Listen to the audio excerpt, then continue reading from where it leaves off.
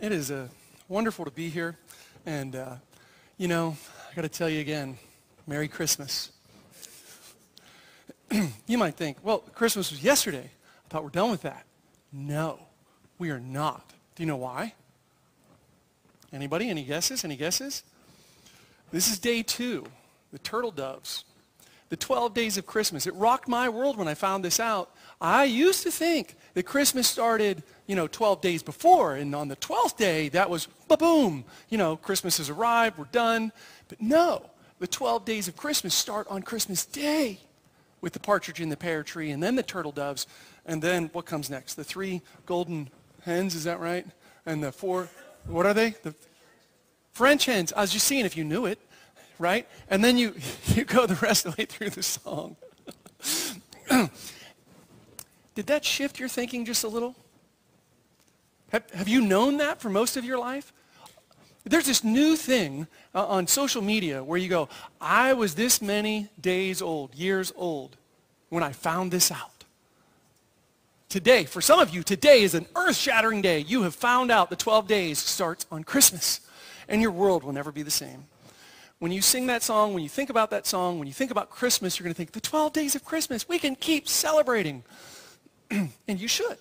You should keep your tree up at least until January 5th or 6th. And if you want to be nice to the Orthodox folks in the other, side of Christianity, because there's the Western world, and then there's the Eastern world. The Eastern Orthodox celebrate Christmas on January 7th or 8th, the 6th, January 6th. Yeah, and so they start the 12 days of Christmas on January 6th. Now, if you want to be really nice to them, you keep it up for 12 more days. Now, there are some people who never take down their Christmas tree, literally and truly, they keep it up year-round. If it's alive, that's fine, but if it's dead, if it's a tree that was alive and is now dead, you should take it down for fire reasons. But moving on. Today we're talking about coffee cup Christianity, new year, new you. And the question is, well, really? There's all these sayings you find on coffee cups, and they're, trying to do well, mean well, be well, and all that kind of stuff. But they're just kind of sometimes off-putting, because when you understand the context of the verse, you think, that doesn't really work. That's not appropriate. Maybe not put that on a coffee cup, right? Maybe. Anyways, we'll get to that in a little bit. But the big idea here, though, also is this. It is the end of the year, but it's also my first sermon before the new year, so I'm going to encourage you to think about the new year, right? But at the same, what about this year? This year has been so wonderful, hasn't it? 2021, the year that we want to repeat again and again. Not. In fact, go back a few years to 2020, right? And that's a year we don't want to have happen again. And I don't know about you, but I've kind of forgotten about 2020 and 2021 as much as possible as it happened. I just wanted to just go, no, didn't happen, not believing it. No, not good. But the whole idea of the new year is to set new ideas, new intentions. It's kind of like if you're doing that yoga thing or the stretching, if you don't want to call it yoga because that's somehow evil. Just proper stretching. You want to set an intention for your workout. And you say, what am I going to focus on today as I do all these meditations and sit and stretch and all this? And you think, oh, this is a good one. I should do this. I should think about love, think about joy, think about peace. And yes, that will be my focus, right? Well, at the new year, that's what you want to do as well, kind of set a new flavor. But you also have to think about the past year and what happened and how are you going to live as a result of all that mess, right? So when you think about all of that, you also start to think about the end of your life. And you start to say, who do I want to be known as? That when somebody stands up here and let's be honest, nobody has a coffin in church anymore. It used to be that your sitting room in your house, that's where you were laid out historically. It was in your own home that your funeral would be held. That's strange, kind of sick and twisted, right? And yet, in church, we don't even lay out a body anymore. If we have the ashes, that's amazing. Typically, it's just a memorial service, and it's not even that. What do we call it these days? Do you remember? Celebration of life, because we don't want to be negative, y'all. Got to be positive. Everything's happy, happy, joy, joy. Don't want you to be sad too long. But when you think about that celebration of life, what do? We want to speak well of the dead, of the departed. We want to say so many nice, wonderful things, everything that we can that's possible, and we struggle to I mean, if they're a good person, it's easy. You can come up with 1,000 things to say about them. But if they're not that good, if they've kind of been obnoxious, kind of a jerk, it's really hard to say anything good about them. I mean, you might think of an incident or a time or this or that. But what if it's you? I mean, you're the one that we're memorializing, celebrating, enjoying. This is the life of you. What do you want people to say? How do you want people to think of you? And that's how we want to encourage people to think of their life when they die. But really, we want them to think of their life so that when they die, they're remembered well, right? But the other side of that is that when you think about your own life, you want to have good memories, right? You want to live well. You want to live in such a way that people want to celebrate your life. And so a part of this is, from the scripture readings this morning, you know that we're talking about how to read your Bible as well. So, and I think it's incredibly important how you read your Bible in order to determine how you live your life. So we'll deal with that in just a bit. And so love has been our theme for this whole year. And next year, we're going to talk about prayer a lot. Prayer is going to be the theme for next year. So this is the last time you'll see this slide.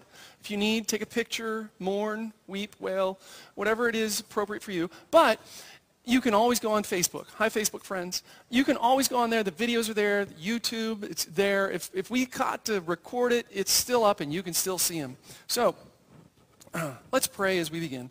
Father God, we thank you for this day. We thank you for this time. We thank you that you have called us here today as this people gathered in your presence. God, we do ask that you would open our hearts to you and to one another, that we'd hear your word, be excited about what you have to say, and that we would think anew, afresh, ideas that you have given us. God, may we all hear, including me. In Jesus' name we pray. Amen. So, to begin this, let's start in 1 Corinthians chapter 13, the chapter of love, but the verse that throws everybody off, because this is a fun one. This is the King James Version. It says, "For now we see through a glass darkly, but then face to face. Now I know in part, but then I shall know even as also I am known."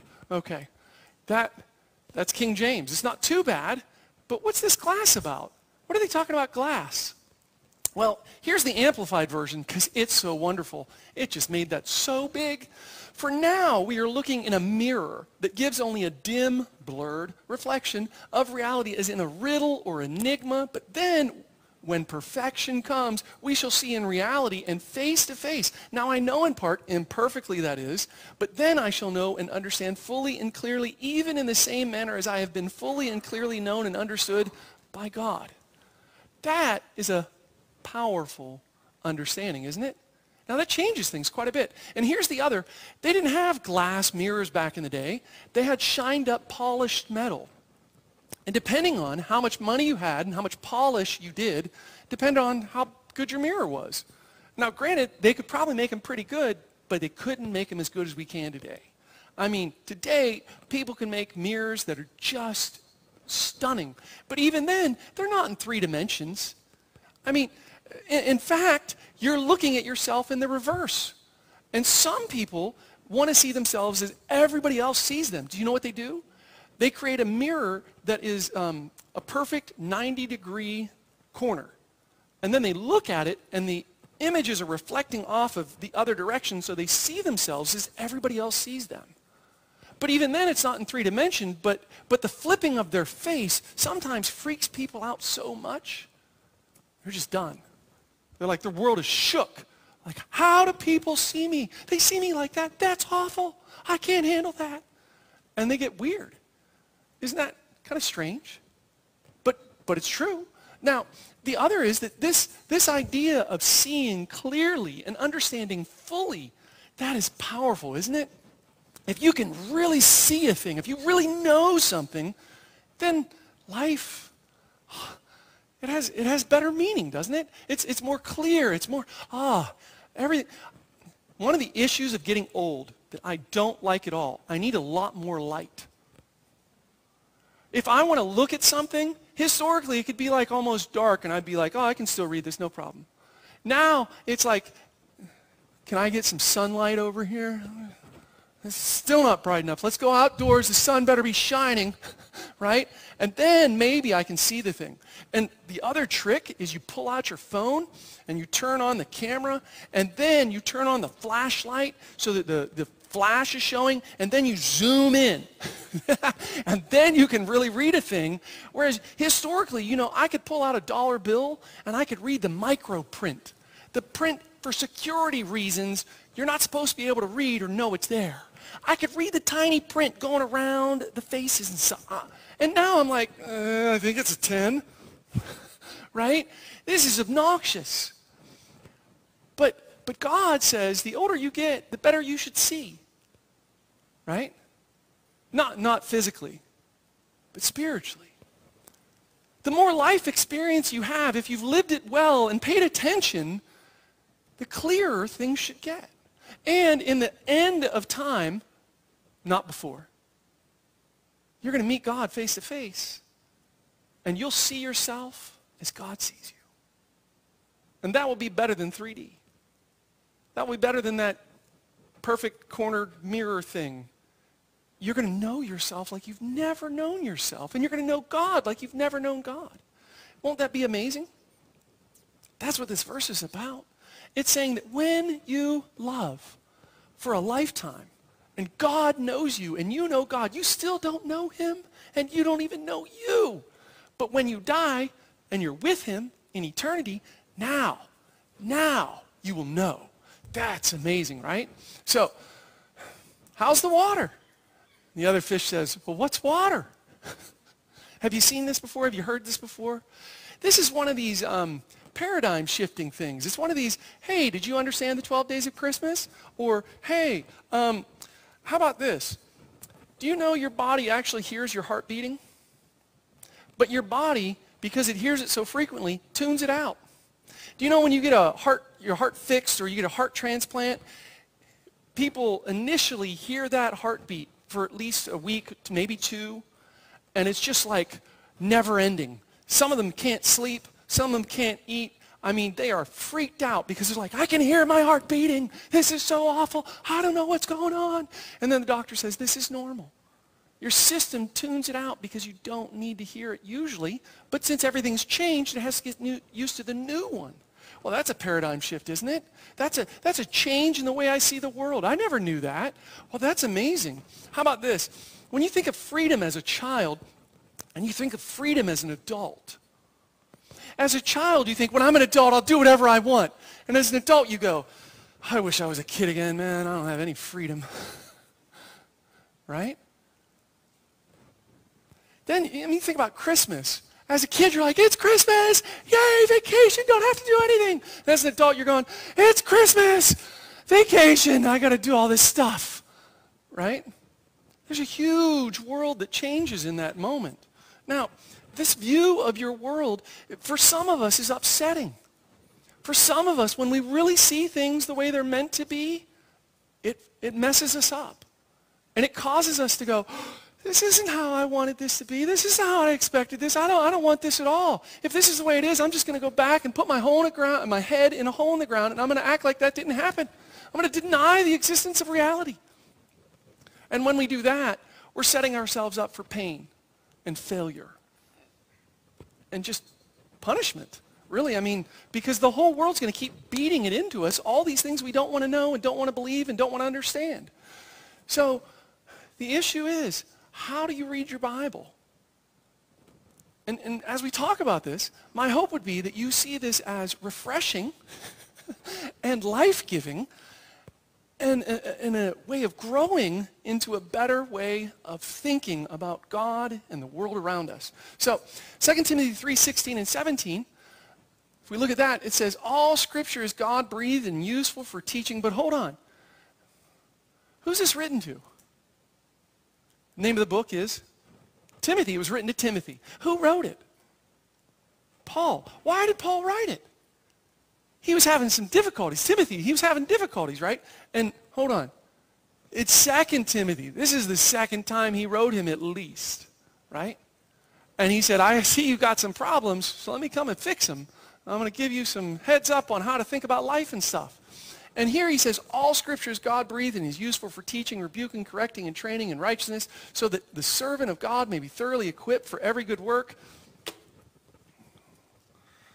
I've got problems with that, though. I have to tell you, I've got some problems. When I was growing up, and this verse was used,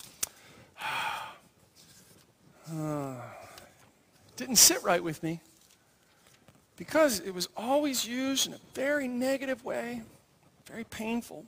I didn't enjoy it at all. But, so let's see here. 2 Timothy chapter 3, verses 16 and 17, right? Let's just go one verse above that. Or a few. Let's just start in verse 10. If we start in verse 10, if you have your Bible and you want to open it, that's great. If you don't, just listen. It's okay to listen. You, however, know all about my teaching, my way of life. This is Paul saying, hey, I've done this stuff for a while, and you've seen it. You know my way of life, my purpose, my faith, patience, love, endurance, persecutions, sufferings. That's a long list of stuff, isn't it? Paul, come on, man. What kinds of things happened to me in Antioch, Iconium, and Lystra, and the persecutions I endured? He's like, oh, I put up with a lot of mess. You know this. You've seen it. Yet the Lord rescued me from all of them. Wow. In fact, everyone who wants to live a godly life in Christ Jesus will be persecuted. Ooh. While evil men and impostors will go from bad to worse, deceiving and being deceived. But as for you, continue in what you have learned and have become convinced of, because you know those from whom you learned it, and how from infancy you have known the Holy Scriptures, which are able to make you wise for salvation through faith in Christ Jesus. That's strange. Timothy's not that old.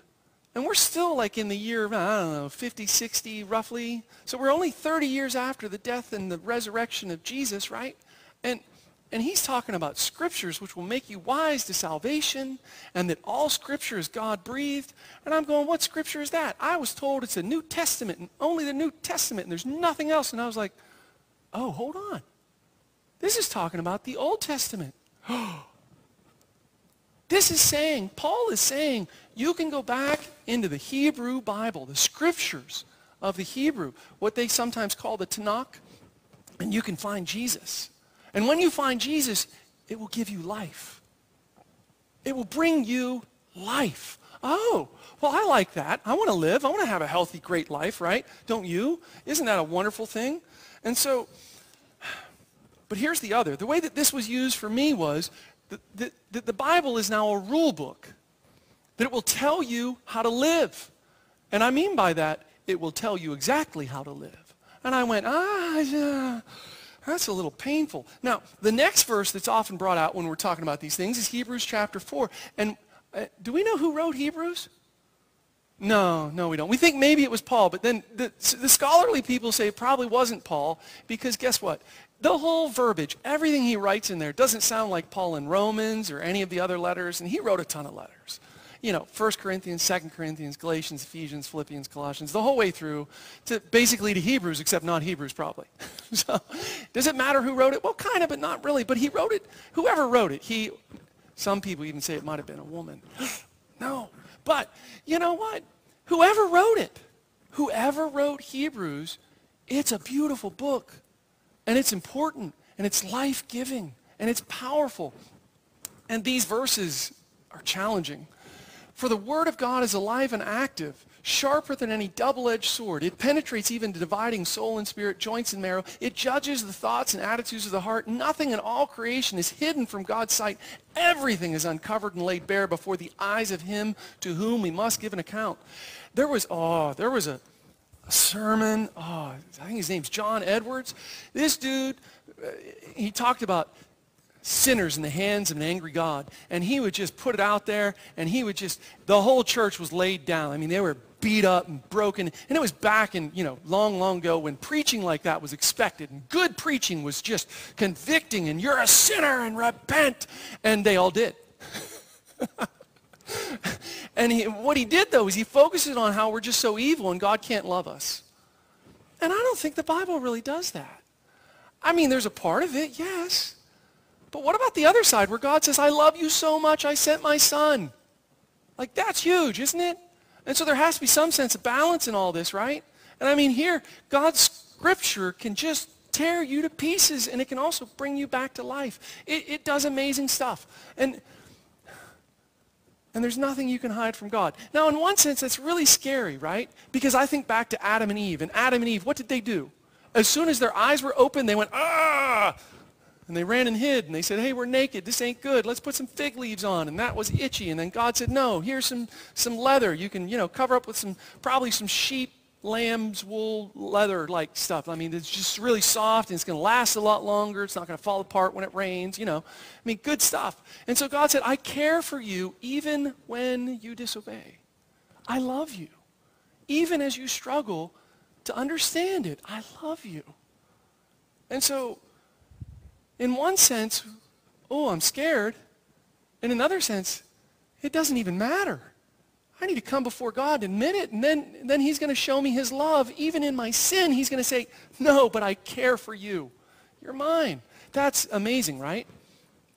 Now, Psalm 23, verses 1 through 6, is a passage that we typically use at funerals, which is quite strange because it's really a passage for the living, right?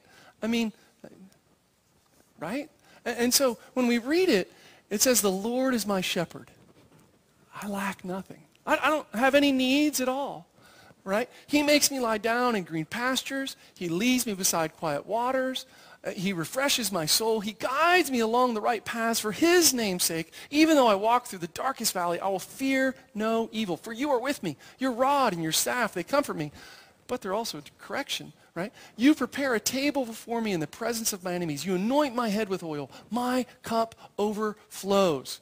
Surely your goodness and love will follow me all the days of my life, and I will dwell in the house of the Lord forever. I love that passage. I memorized it a long time ago. I still just like to think about it. It brings me great joy. It calms my soul. It reminds me that no matter what happens, God will be with me, right? I mean, even though I walk through the darkest valley, no matter what kind of horrible hell comes my way, God isn't walking away from me. I will fear no evil, for you are with me. That's good, isn't it? I mean, that's good. That's saying, it doesn't matter how awful I am or how awful I think I am, God isn't turning his back on me. He wants me to do well, to live well. So, here's the issue, though. I'm going to talk about 3 ways we typically read our Bibles as reference material. And some of these ways are the ways we have just locked our brain in. But I want you to, at the end of this, think about it not as reference material. So let's just put that up front. So the first one is a theological dictionary. Some people turn to the Bible when they have a question about a thing, like Wikipedia. What is this and how do I use it? Right? Like, I need to understand life, so I'm going to just, find one of those handy-dandy references, and it's going to point me to this scripture, and it's going to make it clear that this is how life works. Here's the definition. Here's the way it works. This is done. Explained it all. I'm good, and move on, right? Does it work like that to a degree? Yeah, you can use that to a degree. It's in the fancy technical jargon, this is called systematic theology, right? Where you sit down with the ideas of the Bible and you pull out of them the principles of life and you try to make sense of them for your day, your time. And in fact, there's an entire, gobs of books have been written on this, and everybody does it, and we do it, and you do it, and I do it, and everybody does it, and it's normal to do this because we want to understand a thing. It's one of the ways to do it. So, number 2, a law book. This is how you have to live. This is how you have to eat. This is how you have to sleep, the clothing you should wear, who you can love, who you can't love, who you can pray for, who you can't pray for. I mean, the laws, if you're really serious about it, get really deep. and they go, you can extrapolate. This is the extension of the Theological Dictionary, because when you get to the law book mentality, it's like, here's the definition, and here's how we parse that out. Here's how we make sense of that, and here's the steps you have to take to get there, and you better agree with me, because if you don't, well, then you're going to hell. I'm not, because I'm right, and you're wrong, right?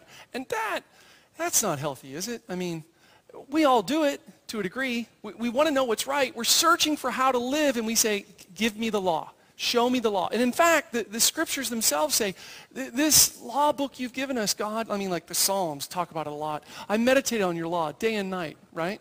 Because by it I live. I meditate on it. It's like honey from a honeycomb. Oh, this is so good. I love it. Right?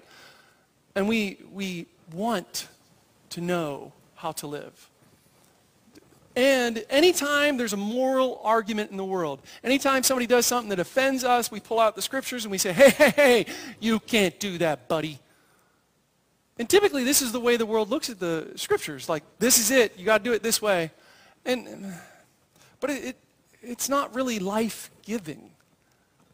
In some sense, it robs us of life, if that's the predominant way we look at life in the Bible. Now, the third one is like the higher, more elevated devotional material. Like, I'm going to read the Bible every day. I'm going to sit down. I'm going to pray a little bit. I'm going to take out my journal, and I'm going to write down some scripture, and I'm going to pull out the principle for me today, and I'm going to make sense of it in 20 minutes or less, right? Anybody do that? Some people do that like every day. And this is good. All these things are good. They're not evil, but if they are the only way we see the Bible, then it's lacking. It's missing. It's just, it doesn't have real life. Because in the devotional material idea, the number one thing is that I get an aha. That I go, oh, that's good. I learned something. I've been stuck in this one for the longest time.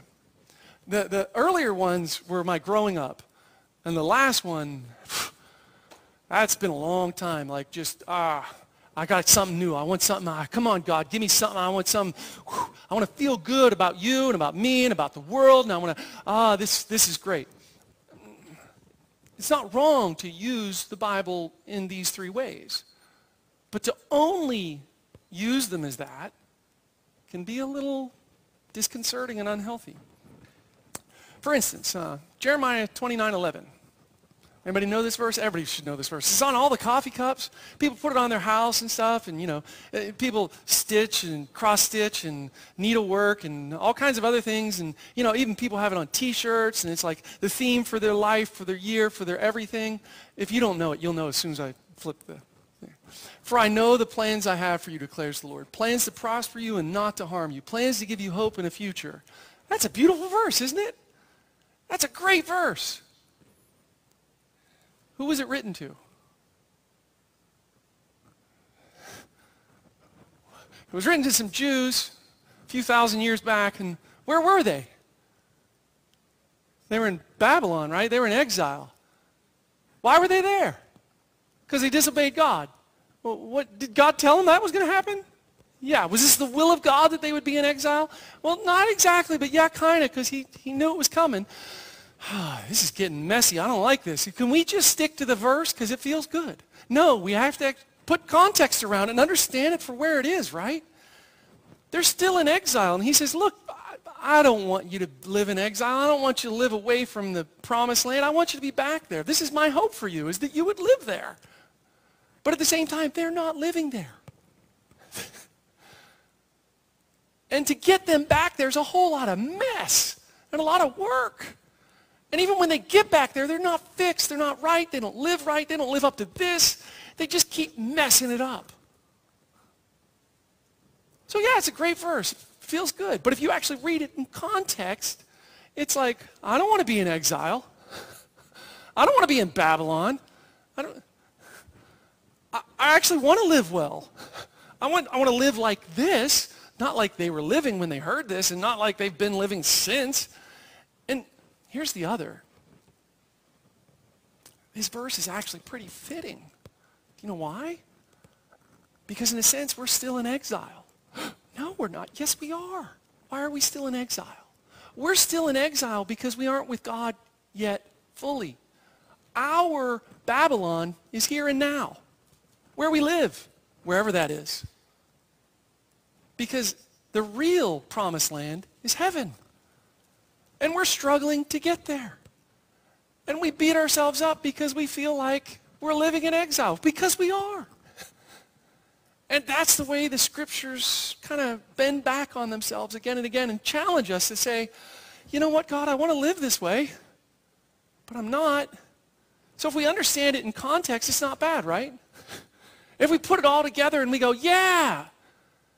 And you might argue and say, well, Andrew, you kind of ruined that scripture for me, and I'm going to have to go home and throw out my coffee. No, you don't. You can keep your coffee cup. Just remember that you're in exile. Remember that you're not home yet. That you're not in the promised land. That this life is full of trouble. That you know, one of the reasons I put up Psalm 26 is because life isn't easy. You will walk through the valley of shadow of death more than once in your lifetime. Multiple times. And it will hurt. And God says, I'm there with you. I know that pain. And you say, how does he know that pain? Because he was on the cross, right? So as you think about new year, new you, I want you to also think about the pain that's going to come. You know, there's the Omicron variant, and then there's going to be another one after that, another one after that. And our paradigms have all shifted about how we do church, because there's a whole bunch of people joining us online because they are not comfortable being here, right? And there was only 2 months where we didn't join together because, well, for safety's sake, right? And all of our world shifted in that moment, and we said, whoa. And many of us have said, now, I don't want to live that way. And in some sense, we're burying our head in the sand. And others have said, I don't want to live that way. And we're trying to do everything we can to keep ourselves healthy. And some of us have gone overboard, over the top. And we're going the other direction saying, come on, God, this ain't right. I'm just going to lock myself down until it's all over. I'm going to hide in my room. I'm going to stay home. And I'm not going to talk to anybody, see anybody. And I understand that too. Don't hear this as judgment. Hear this as, I've been through every one of those phases. I've felt all of them. None of them are easy places to live. And in a sense, they're all exile. And they're all crying out, God, I know you want me to do well. I know you want me to live well. But, you know, this verse is often pulled so far out of context. Name it and claim it. You've heard that, right? Just name your new reality. Speak your existence as you would like it. I want to be wealthy, and you will be. God will bless you. Put your hand on the TV, put your hand on the radio, whatever, right? Send me $1 and I'll send you back 10. What? It gets pulled so far out of shape that it is disastrous, and it hurts people. It destroys their lives when we take Scripture so far out of context that they're just painful. And you say, but that's not us, that's not our church. But we do it to a degree, don't we? Because every time we have bad theology, every time we have bad ways of reading Scripture, it hurts people unnecessarily. Scripture's going to hurt them enough. We don't have to target them, right? And so as we think about Scripture, we want to put it in its context, see how it works, see how it operates.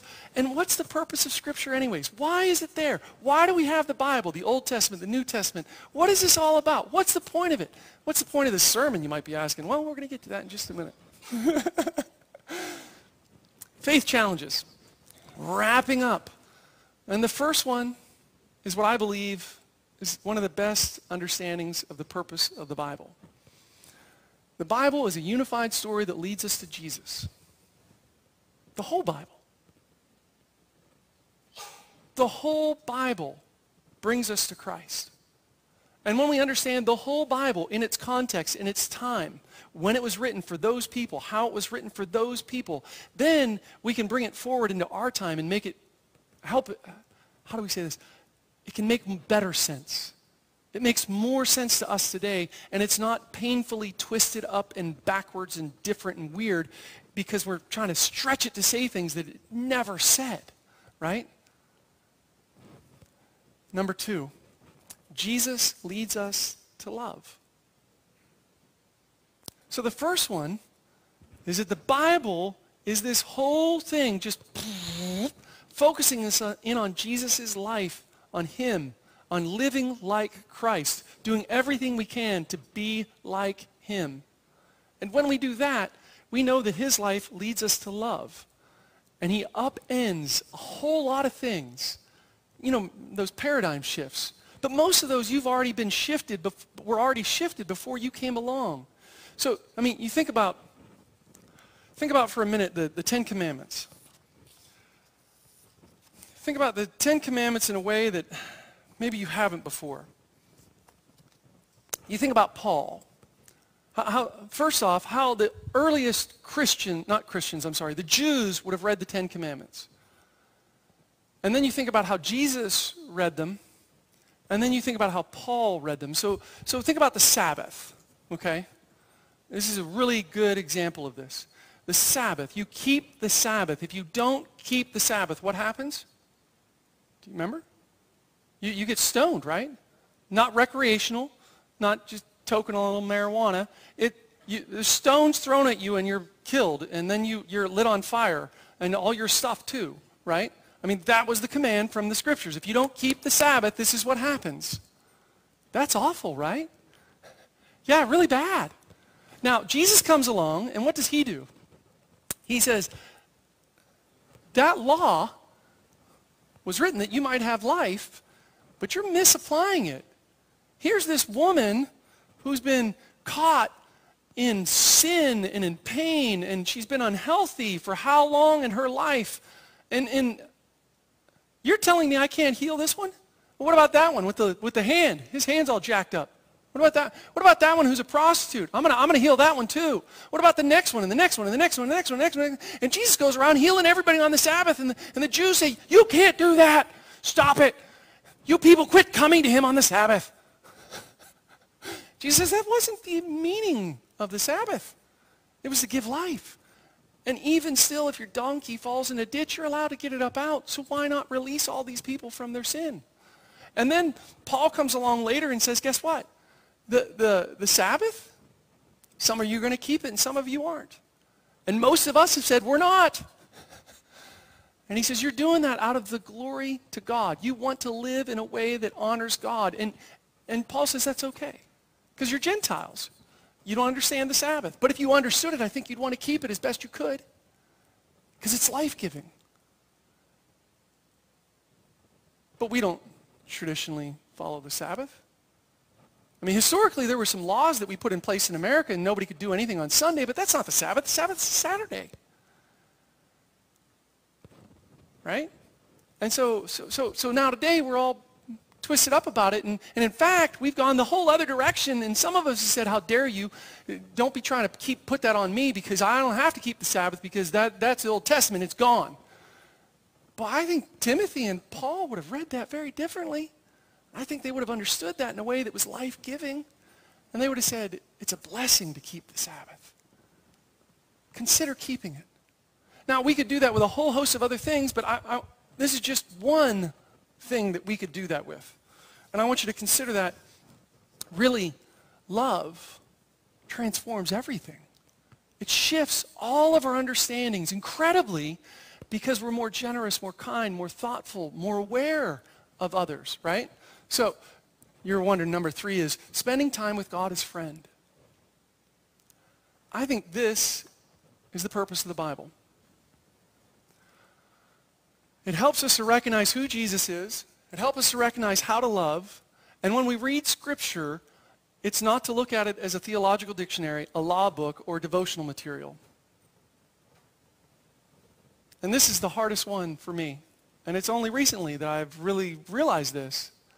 That when I open my Bible, God isn't saying to me, you better get something out of this. He's saying to me, you're spending time with me. You're just spending time with me. And when you spend time with a friend, think about it. Do you journal all of the time you spend with your friend? Do you have to do that? Let's just call Doug my friend. He's my only friend in the whole world. And he apologizes, and rightly so. But let's say me and Doug are friends, and every time I hang out with Doug, it's for 15 to 20 minutes. It's just once a day, and I have to write down everything that I get from Doug, and or everything Doug says is law to me, and I have to do it. Or you know what? In reality, I don't really spend that much time with Doug. Instead, it's maybe once a week, and if I wake up on time. And, well, no, but I'm really serious about it, and I'm there every Sunday, and I've got to spend my time with Doug.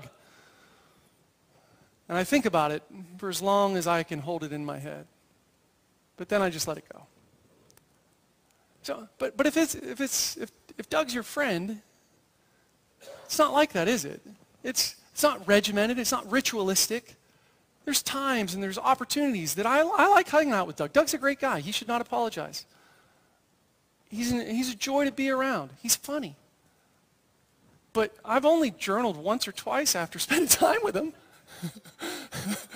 And it was because I said, hey, I want to get to know you.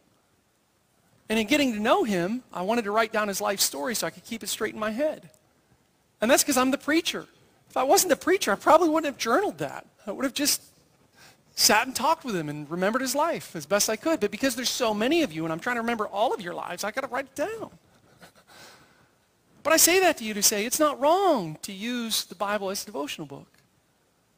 But really, you're spending time with a friend. And God doesn't look at you and say, wasn't 20 minutes today.